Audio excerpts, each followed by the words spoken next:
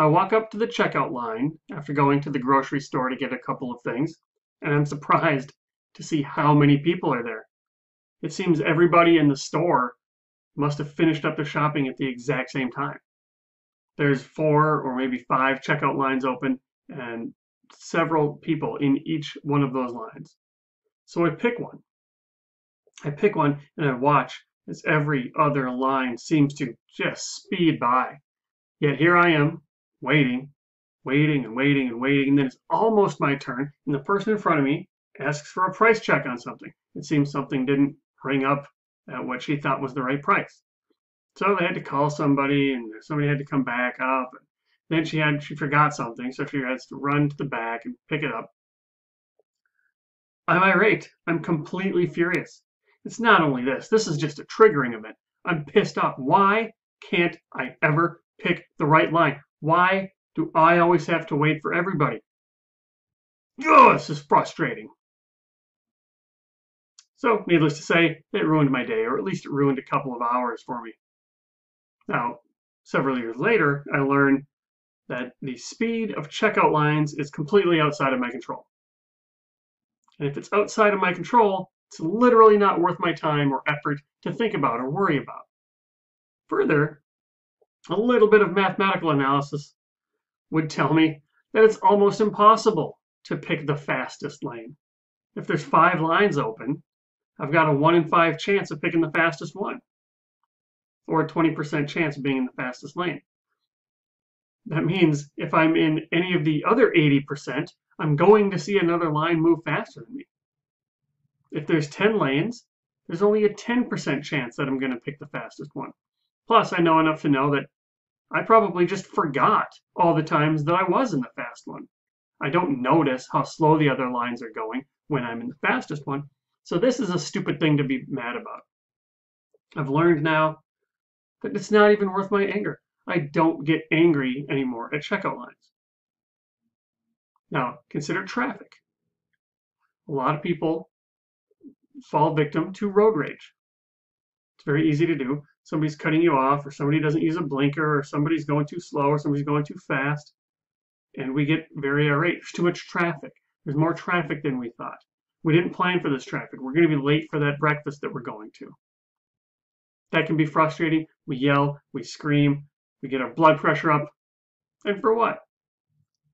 Traffic is outside of our control. Now we have some more control over the steps we take next time, but the situation that we're in right now, we have no control of this traffic. Being upset is completely up to us. There's no reason to be angry at all. Now, neither of these 2 examples are financial in nature, but they help drive home the point. There are events, there are things that happen to us, and our decisions can impact whether or not we get angry in the first place. If we can prevent anger from even coming into our world, if we can keep anger away, then we don't have to figure out how to deal with anger. It just doesn't exist. That's how I want you to view all financial setbacks that happen to you. We'll talk more about financial setbacks and how to avoid negative emotion that comes with them right after this.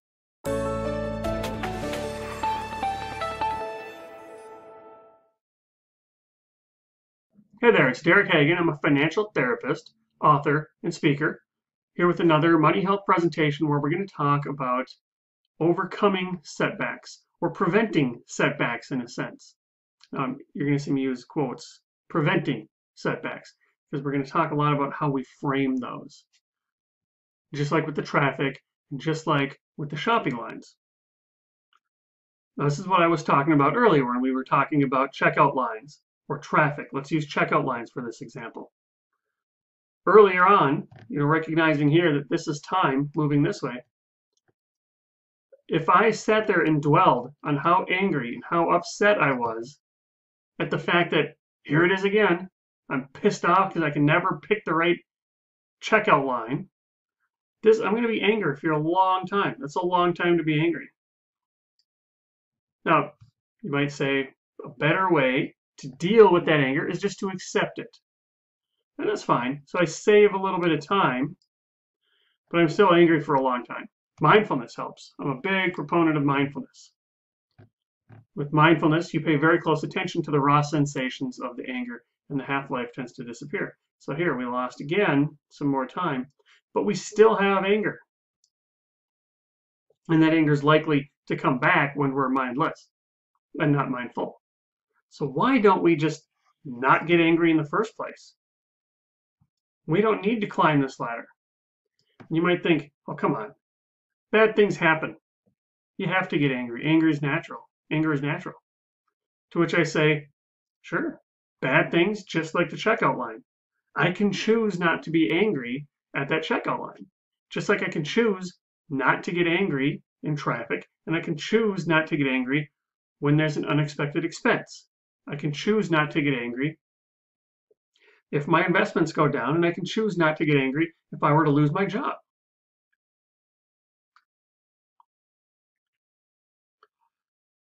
Now, if you watched last week's presentation, we talked about setbacks will occur, 100% chance. So if you look here, you can hope all you want that setbacks don't occur. You can dwell on them. You can learn from them. You can expect them. No matter what you do with those setbacks, they're going to happen. It's the same likelihood that they're going to happen, no matter what. So you might as well learn from them, or you might as well expect them, because they're going to happen. And so we need to break this feedback loop. This is a positive feedback loop. Positive not meaning that it's good. A positive feedback loop meaning that it feeds itself. So you feel bad, and then you feel bad about feeling bad. Then you feel bad about being the kind of person that feels bad about feeling bad, and around and around and around you go. Breaking that cycle is the key to maintaining your tranquility, to maintaining your happiness, to not let anger and sadness and resentment and other negative emotion creep into your life. Now, gratitude is the antidote. These two people here are in the same position. This person here is looking forward and saying, ugh, look how hard this is going to be. Or what if I had more? Or why don't I have that? And this person is going to be filled with negative emotion.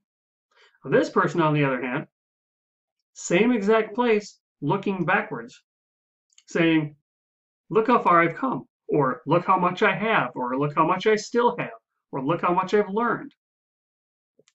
This person is going to be happier. This person is going to be sad. This person is going to be happy. Shine your light of attention on the areas of your life that are good. Now, expert level gratitude is called negative visualization. In negative visualization, you consider all of the things that you have. That's this big circle here. This is everything that you own, everything that you have. You have your abilities, you have your eyesight, you have your ability to walk, you have your relationships, you have your job. You have all these things. Negative visualization asks you to imagine losing something. Imagine losing your eyesight. Imagine losing your a relationship. Imagine losing your job. And then realize that hasn't happened. It could happen. And it could have already happened. But it didn't. And you still have it. Now, what this really does is it helps you stop taking your life for granted. People who partake in negative visualization have fewer regrets. They have fewer regrets because they live in the moment. They appreciate the things that they have a lot more. Another way you can practice gratitude is to do what's called the last time meditation. And the last time meditation says, all experiences that you have will happen for the last time. And this is true of good experiences. You're doing something right now. Is this going to be the last time? Maybe not, but maybe it is. And you've certainly done things that have already happened for the last time. But you probably didn't know they were the last time when it was happening. So how can you frame negative experiences this way? There are negative experiences for which we look back and say to ourselves, man, I wish I still did that. Or it was hard at the time, but I wish I could do it again. I didn't know that was going to be the last time. So viewing that through this lens, you're having a rough time, this might be the last time this happens to you. A non-financial example that I like is when you get a new puppy, for example, you have to take it outside all the time to go to the bathroom. No matter what. No matter if it's cold, no matter if it's raining, no matter if it's snowing, no matter if it's windy, no matter if it's the middle of the night, you have to go outside with the dog. In the moment, that can feel stressful and you don't want to do it. I'm too tired. But many people with old dogs look back on their time with a puppy and kind of reminisce about the quote unquote good old days. So why are we wishing to get rid of the good old days while we're in them? This might be the last time I take my dog out to go to the bathroom because it will be potty trained maybe tomorrow.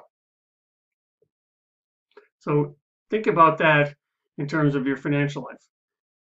You're having a hard time, this might be the last time. And if it's a really hard time, then it might be good that this experience ends and you can reminisce on this being the last time there. So reframing. We're going to talk a lot about reframing. If a problem drops in your lap, if a setback happens to you, this is much like the game of poker. You get dealt some cards. You didn't get to choose which cards those were, but now that you have them, you have to play them to the best of your ability to give yourself the best chance of winning. If a setback happens to you, you no longer have a choice about whether or not you're going to get this setback. It's now yours to do something with. So complaining about this setback, getting mad about this setback, getting sad about this setback, those don't change the fact that you have to do something now about this setback. So if we can reframe these setbacks, that's going to help prevent that negative emotion from creeping in. This is the ticket, reframing that setback the second you know that the setback is happening. So a reframing is just changing how you talk about something.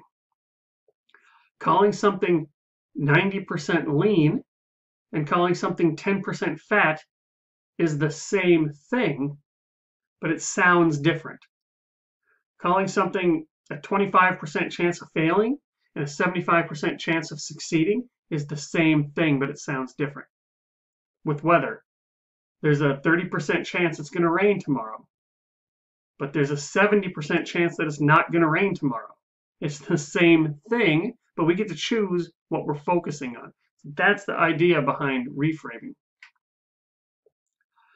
So the first idea is, instead of even thinking about a setback as being a failure, don't resist this, or rather resist this tendency that a setback is a failure.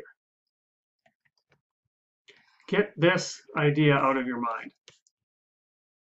There's only two things that can happen. You can win or you can learn. Winning and learning. The only real failure is leaving a setback without the lesson. If you don't get the lesson, that's the only failure. So there's an opportunity for growth when you think about what happened to me. We actually need setbacks, as you found out in that last video. Because without them, we never learn how to deal with adversity. And life is short. You get to experience this life. You were born. You didn't choose to be born. It's an accident that you're here. You get a few dozen trips around this star that we call the sun. And then you're out. You're gone again. Enjoy it. Stop talking about in terms of I have to. I have to sounds like you don't want to. Oh, I have to do this. I have to go to work. I have to work this weekend. I have to pay my taxes. And reframe this as I get to go to work. I get to work this weekend. Right? How many people don't have jobs and would happily go back to work and work on the weekends? Right? Or even experiences, right? I have to take the dog out. I get to take the dog out. Start to reframe and try to get I have to out of your vocabulary and replace it with I get to. Because remember, choosing to call a setback, reframe a setback as an interesting problem to solve or a challenge, this is the single best thing for you. So the setback drops in your lap. Now you have to do something about it. If you let yourself get angry, if you let yourself get sad, if you let yourself get resentful or any other bad feeling, you're not going to come up with the best solution. You're going to be clouded with emotion. But whether you're clouded with emotion or not, you still have to solve this problem. There's still a setback. Stop yourself when you feel a setback and you start to feel angry or start to feel sad. This is a good trick. Just say to yourself in your head or out loud if you're by yourself, stop, stop, stop. How can I solve this problem? This is an interesting problem to solve. So, and this is really your choice. You get to choose. Do you want to say, I wonder what the best way forward is? This is an interesting problem to solve. Or do you want to say, oh, woe is me, I'm so pissed off? No. You come up to the checkout line. The checkout line is full. And you say, well, I guess I can sit here and think about what I want to write about next week. Or think about that book that I was reading. Or I can write a list. Or I can text some people. Or I can call somebody. Or you can do like I used to do and get angry and ruin your whole day. But the choice is up to you. Reframe these setbacks as challenges. View them as opportunities to learn and opportunities to solve interesting problems. And then it's going to be like the setback didn't even happen. That's how we prevent setbacks, and that's good money health.